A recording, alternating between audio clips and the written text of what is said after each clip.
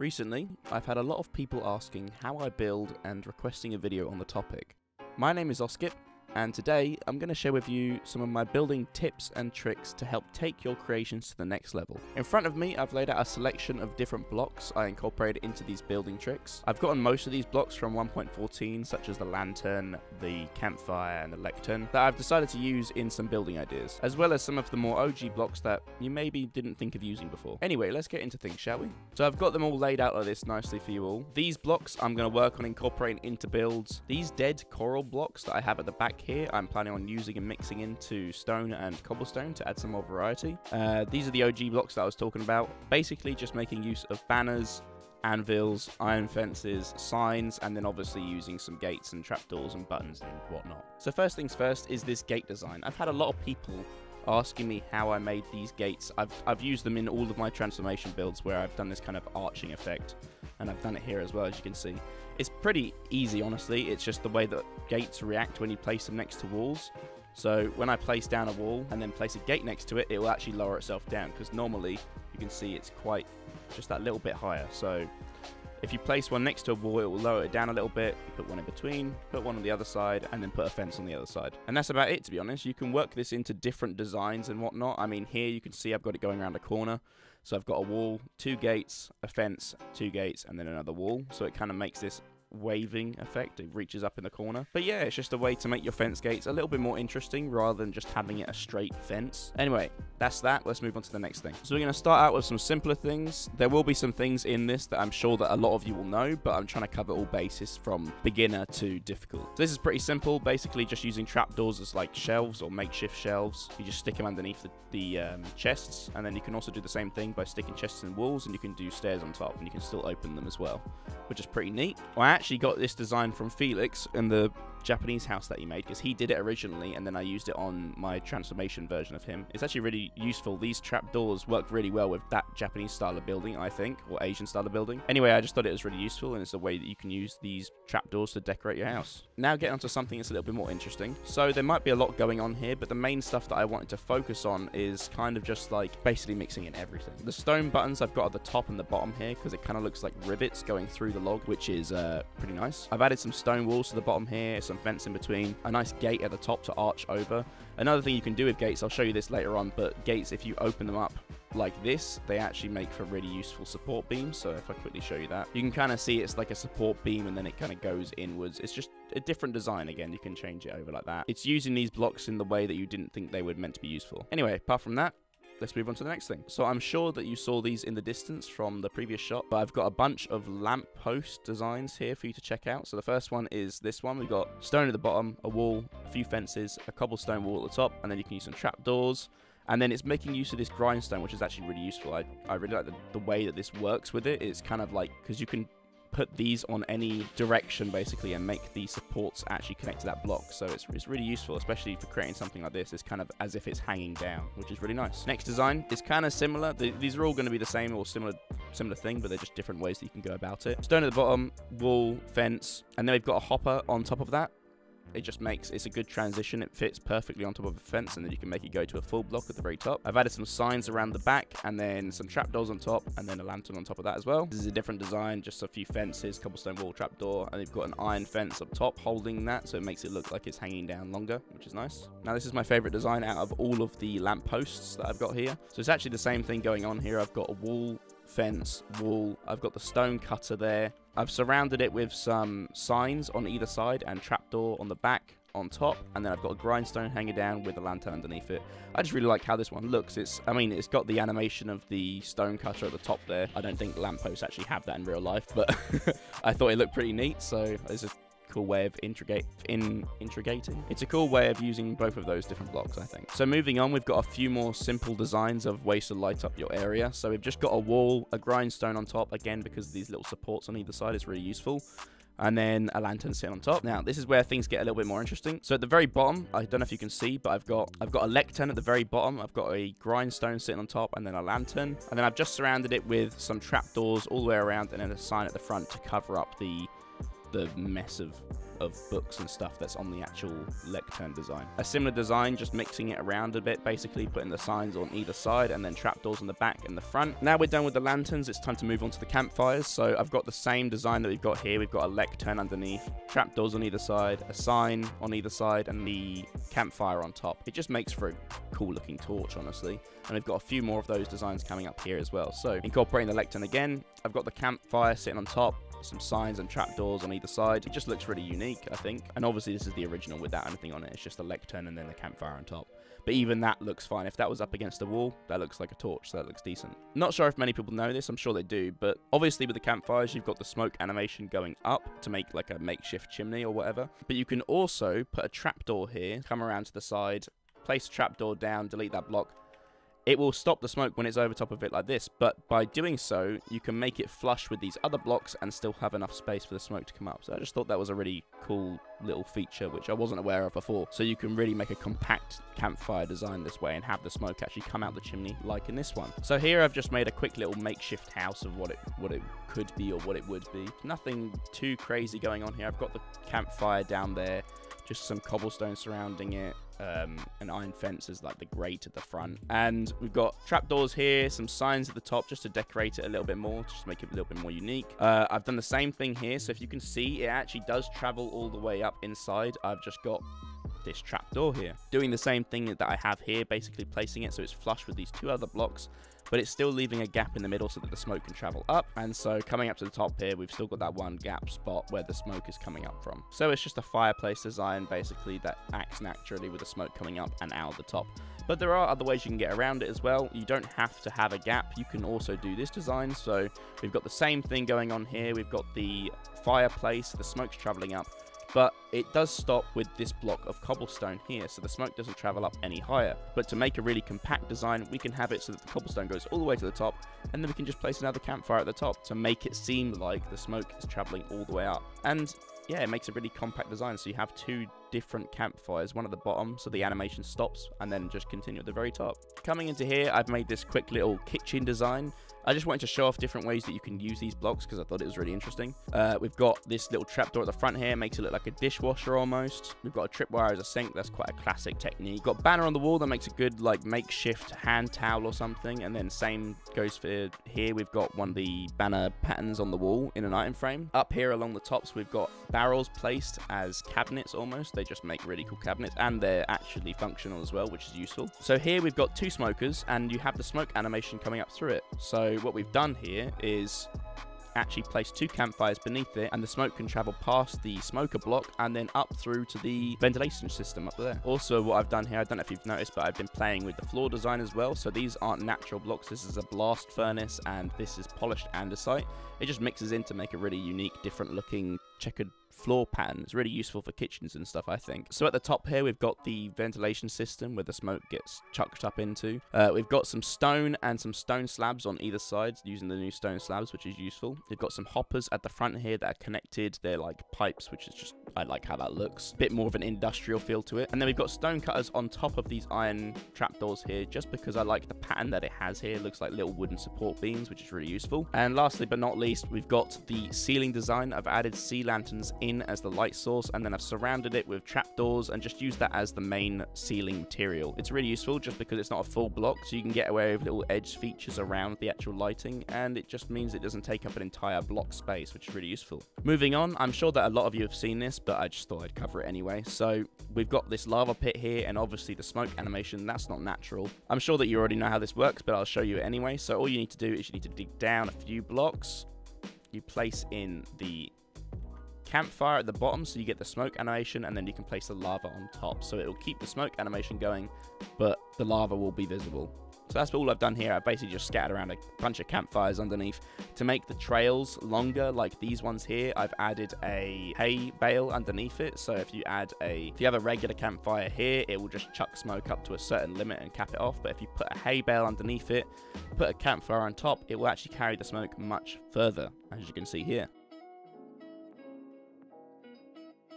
In a lot of my transformation builds, I've been using these portal designs where I make a circular portal, surround it in some stone, or embed it into a cliff face or something like that. And I thought I wanted to show you a quick way that you can kind of get around it. So obviously, if you have World Edit and in Creative, you can make a circular nether portal that's just normal, but in regular survival or normal Minecraft, you can't actually do that. So ways you can get around it is just by making a square nether portal. So all I've got here is an 11 by 11 portal. By hiding it with some stone and using stairs and stuff like that to make this circular design, it looks like a circular portal, so you can get away with it. That's what I've done here. So if you look around the corners, you can see it's actually a square portal and it goes down to there. Anyway, it's just a really useful way of making a circular nether portal in survival. You can just hide it with the surrounding, or it doesn't have to be in a cliff face. You can hide it with whatever you want, but it's just a nifty little way that you can get around it. You just hide the actual frame inside the rock formation or whatever it is you're doing. Another thing I wanted to mention about this little build that I've got here, so I've added a lot of variation into it, I'm sure you can tell. I've actually got some what would usually be stone and cobblestone. You've got that here. I've mixed in some mossy stone as well, but I'm using the dead coral blocks just to add some variation to the grey, because if you use a lot of stone and cobblestone, it does get very repetitive and boring a lot of the time. So mixing these into the equation really adds for a lot more texture, because look over here, if you just see it like this is the regular stone. It's just very bland, but mixing these in, it looks a lot better. I've done the same thing with the leaves here as well, so I'm using spruce and birch leaves to mix it in just to make it look a little bit nicer. So coming down here, we've got some more simple ideas, but they might be useful in your survival world, I thought. So using banners again, you can make these kind of curtains, which is really nice, and I also use these signs above the window to act as like a curtain rail, just because I thought it was a little bit more unique than just adding curtains on either side. Again, I've got another design here, so same thing, just a few banners placed down, and it makes a nice little curtain, so I thought that was a nice feature to add into there. So you're probably looking at this and freaking out because there's a lot of design going on in it, really. It's a lot to look at. The main thing that I did all of this for was to show you how adding depth to a build can help, like, tremendous amounts. Usually, if you were to make a house, I've seen a lot of people that would just grab some logs, some wood, and that's their wall design. So you can do that, obviously. There's nothing wrong with that. But if you wanted to add a little bit more depth into it, you can go around doing this. So I've got these pillars on either side, and I'll show you the design for them in a minute, but I've got these pillars on either side, and then it goes in a layer. We've got this, like, almost wall feature going on down here. It then goes in another layer with some cobblestone and another, like, section as, like, base support for the building. It then goes in another layer, and you've got the actual wall behind that. And then, obviously, on top of that, I've just added a bunch of trapdoors. These gates, as you can see, I'm using these gates as wooden, like little miniature wooden supports for the holding up the log. A really unique design as well. And so then I've got the log support going across there. I've got some stone coming across here to hold the next section. It's just full of, there's a lot of depth going on in it because it's constantly going in and constantly going out. And it's just a really good way of taking your pre-existing house and just taking it to the next level. Honestly, adding depth to any build will help a miles amount. You don't need this much detail, but just adding depth to a build will help a lot, trust me. So a few other features I'll quickly show up before moving on, but we've got these arched fence gates up here again, so you can use them in not just for a fence, but you can use them in designing, like creating some cool support beams like I've done here. Remember, it only works with stone walls, or, well, not any, just any walls. It has to be walls on either side that will make that arching effect. I've got these grindstones here just because I wanted to incorporate them into the build, and I thought they make interesting looking supports as well. So we've got them connected to the top. We've got the little wooden support beam bits coming down there, and then the actual stone, well, not the stone cutter, sorry, the grindstone with some fences beneath, and then a stone wall at the bottom. Yeah, there's a lot going on, but I thought it was just a really fun way to try to see how much stuff I could fit into one build, into one wall. Anyway, moving on. So a few little ways we can use barrels here into log design, which I thought was pretty unique. So underneath this rail, you can see we've got barrels going along here. They're just regular barrels, but if you place them this way, they've got these nice, like, metal rivets going along it, which is really useful. So you can either do it without the rail and make this kind of tied down log beams, or you can add the rail on top as well. A lot of people usually do this anyway. Before we had barrels, they would just place rail on top, but I really like incorporating both of the designs, adding the barrels beneath as well, just because it's that extra little bit that you're adding into it, basically. So this is the pillar design that I showed you on that house, but I'm going to go over it a little bit more in detail now so you can understand what it is. We've basically just got a stone block surrounded by stone walls here. You've got a regular log block, a barrel, and then two regular log blocks, but on these ones, I'm adding and surrounding it with trapdoors. I had a barrel in between, trapdoors surrounding that one again, a log on top, and then we've got an anvil in between, and then it's the same thing above. I've just mirrored it on top, and it just makes for a really compact but really detailed looking pillar, I thought. So usually you can make these massive pillars that you can add into your build, but if you really don't have a lot of space to work with, you can really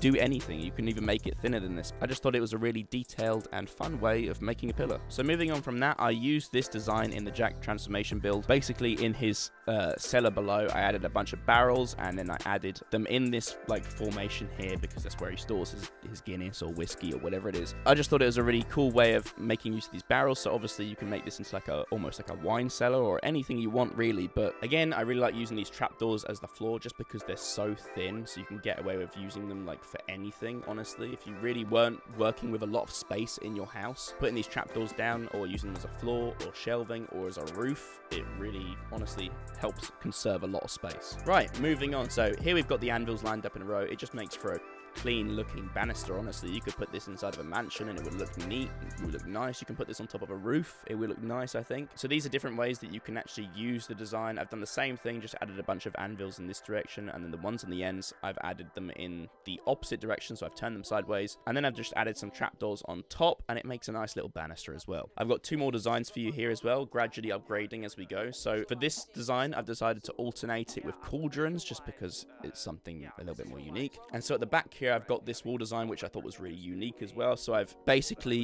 got the cauldron stacked on the side here with anvils on top to make like the corner points, and then this is the actual wall here. I'm just using anvils, cauldron stacked on top, and then alternating with iron fences, and it really makes for like a unique looking fancy wall that you can put around your build. So same thing with the anvils, we've got the lecterns here. If you put them just lined up facing away, because on this side they've got the books, which doesn't look so good, but if you put them facing away, it just makes for another nice like clean banister. And then the same thing goes for here. All I've done is turn these ones on their side to make the corner pieces, and then put the trapdoors on top, and it makes another nice little banister. So trying out different things and getting a little bit more creative with it, you can alternate some gates in between to make another style of banister, and I've put some logs on the end to make the corner pieces. And then at the back here, we've got this very interesting looking wooden wall. I've used these grindstones, or stone cutters, sorry, at the very top. Kind of looks like barbed wire, I thought, so it was just an interesting way of using them. I thought of incorporating them into the build. There's a few different things going on here. So we've got the lecterns below. We've got 3 of them there. We've got signs at the front. I've added some open gates as well. It's just little extra support bits. We've got some trapdoors on top of already existing log. We've got barrels at the very bottom to add that little metal strip going through them, because I think that looks really nice. And then lastly, we've got lecterns at the very top. I don't know if anyone ever used this design, but I thought it was pretty cool. So a fun little way that you can use some of these new blocks in 1.14, I've made this little jukebox system here. I've got a loom beneath, I've got the stone cutter on top, and I've got barrels on either side. And then all I've done is add item frames with black music discs on top, and it looks like some sort of jukebox or stereo system. I used this in Felix's house in the transformation build that I did for him, and I thought it was just a really cool little way of making a fun little speaker system. You can obviously change this for a note block down below so you can actually play music on it, but for the aesthetic wise, I just wanted to show this off here like this. So moving on from the regular building kind of stuff, I don't usually do this kind of stuff very often, but I really want to try it out and show it off. So I've decided to make some vehicles using these grindstones, because obviously these grindstones look like wheels, don't they, with the supports going up and attaching to the block. They look so unique, I had to try and make something with them. So I made this bike here. It doesn't really look like a bike, but it was the best that I could do.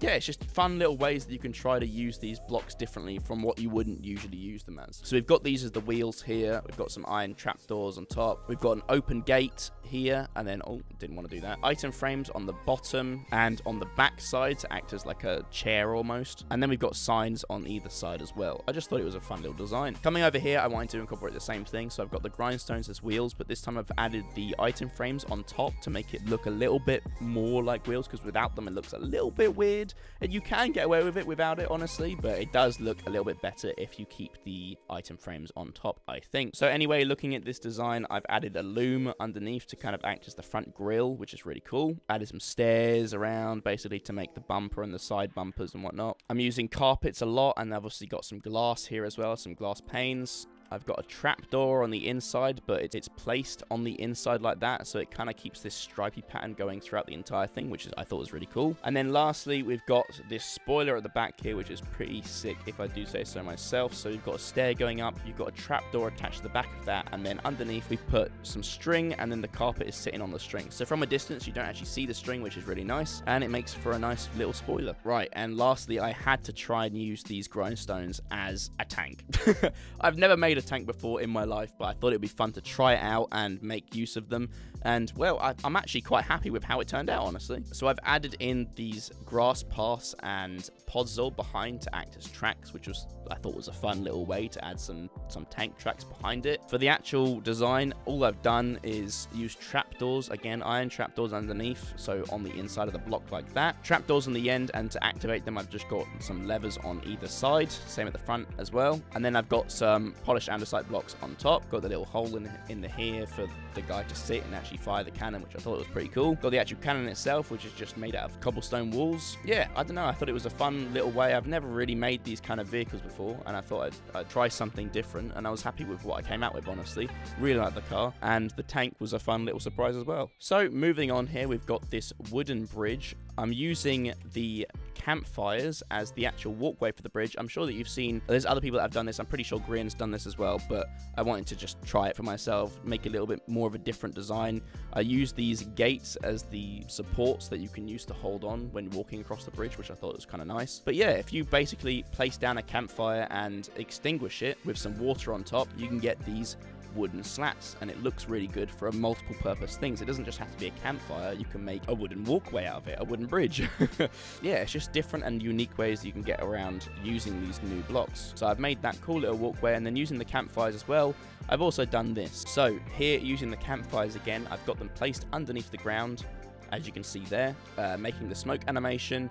We've got trapdoors as the ceiling, doing that whole light thing again, so it's just a nice high-rised ceiling. And then we've got extinguished campfires here, and underneath we've got actual lit campfires, making little bits of smoke come through. Basically, it looks like a sauna, and it was just a really cute and cozy little idea, and it turned out really well, honestly. So with that done, I've got the last little creation here over on the side. So I know a lot of people have already done this. Jeracraft has done it, Grian's done it, loads of people have done it, but I wanted to include it just because I wanted to make this like a big compilation video of all different tips and tricks that you can use. So what we've got here is, by incorporating stained glass, I've basically placed some lava, placed the stained glass on top, and it makes it quite foggy.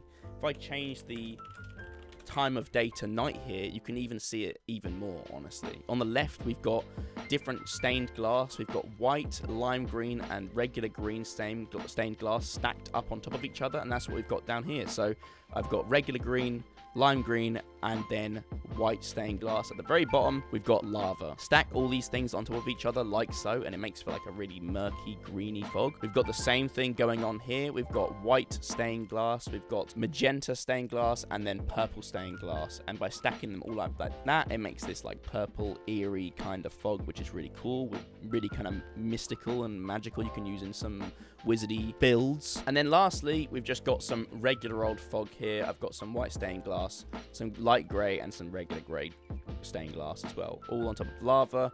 It just makes for a subtle mist, which I think is pretty cool. You can obviously alternate these in different ways. You can put the white on top, you can put the colour ones beneath, and it works the same way. This is just how I went about doing it.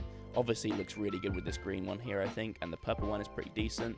White one's alright, it looks better in the daytime, but either way, I thought there were some cool, nifty little ways you can get around creating some colourful fog. So I just decided to jump back into my Patreon transformation build, just because I want to show off a few things that you can make your world look a little bit better with. So what I've got here is, we've obviously got these custom trees. Custom trees help tremendously when making or pushing your build to the next level. If you don't know what to actually add to the actual building, if you add a custom tree next to it, it makes the world of difference. So obviously, just chuck around some logs. You can incorporate some fence and some slabs and some gates into it as well. I've got some gates scattered around No, I don't. Anyway, you can use some gates, you can use some slabs, anything, basically any type of wood, mix it into it. It adds a lot of variation, and they look like branches, which also helps. And then if you come around to the other side of this custom tree, I've got a few little plant designs that you can incorporate as well. So I've got this tiny little tree here. Basically, I've just stacked on 2 fence posts and then some leaves on top. Just if you didn't want to make a full block tree, you can also get around doing this, which is a cool little way you can do it. And then down here, we've also got this tiny little plant pot, which I thought was really, really cool. You've got a dead bush, a plant pot, and then you've got a leaf block on top. You can't actually place it there, so you have to do the whole thing where you build up and then put it down next to it. But it makes for a really cool potted plant that you can use on interior builds, which I thought was a fun little feature. So another little feature that is actually in this building next to the tree is this bell tower. This is making use of the bell block that was added in the new update, and it's just a fun little way of using it realistically as an actual bell tower. Obviously, it's a tiny bell when you compare it to the size of the bell tower, but it's Minecraft. You gotta use what you gotta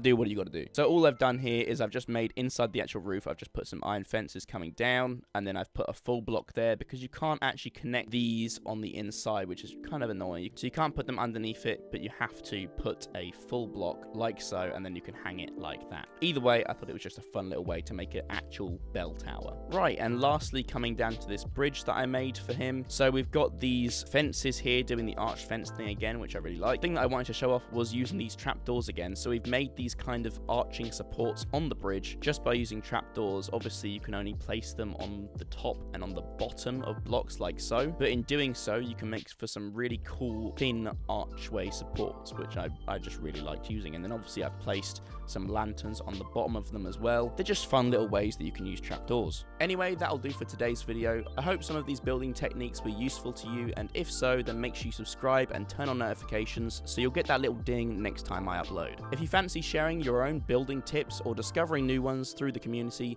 then you can come join my Discord. If you want to support me or download any of my builds, then you can do so over on my Patreon. I'll leave a link to both of those down in the description. But aside from that, I hope that you guys enjoyed, and I'll see you next time.